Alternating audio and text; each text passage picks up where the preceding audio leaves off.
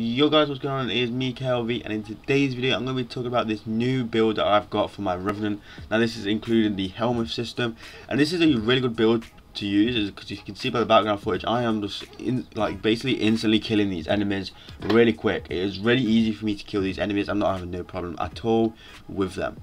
So now for the build that we have is we have a Warcry. Now the reason why we have Warcry on it is because Warcry is just a really good ability to have, and the reason why I put it on my Revenant is because I really like Revenant, and you can literally basically not die with this build.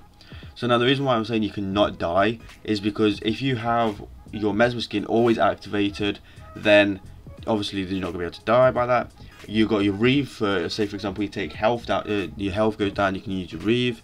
You could probably use Warcry on swap Infernal for Warcry and still have your ultimate, because your ultimate is still really good for damage, but I prefer to take it off because I don't really use it a lot.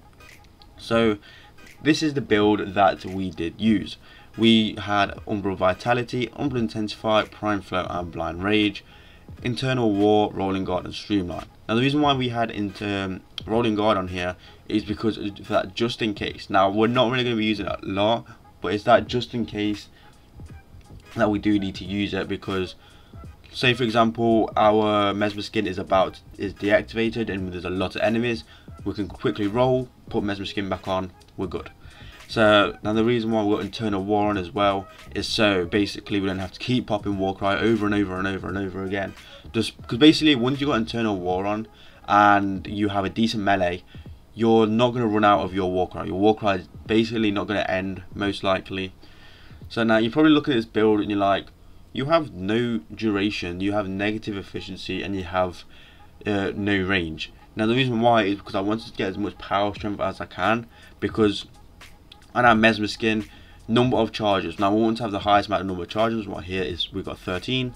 Reeve as well, health drain. That's really nice to have for the 87% health drain. You could use this as a damage, but it's not that good.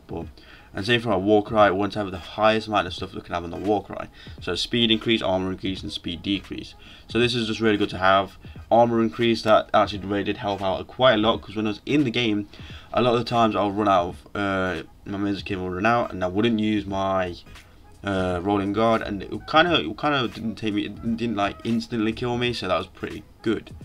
So this is the Chronon Prime build that we did use. So now the reason why I like having Warcry on is because we don't have to put on Prime Fury to have a decent amount of attack speed, because now once I've got that Warcry on my Revenant, I don't have to put a attack speed on, because I could put on an extra thing, say for example Organ Shatter or more crit damage or more, I don't know, a 60-60 mod or whatever.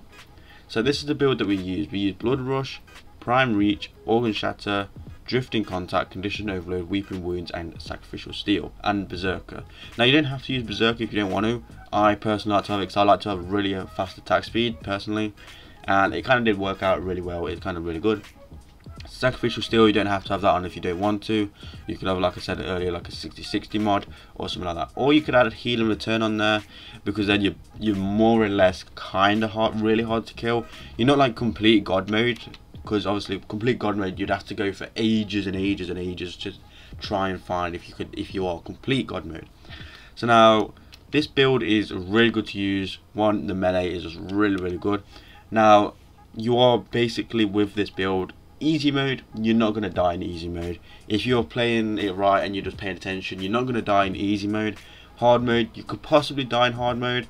I haven't died yet. I've used this build loads of times, going through just like bosses and going through just doing normal stuff like farming resources and all that. Haven't died in it. And yeah, that's basically been the build, guys. I hope you guys did enjoy this video. Make sure you drop a like if you enjoy, and make sure you do subscribe if you want to see more of the builds that I do. And yeah, see you guys later. Peace out.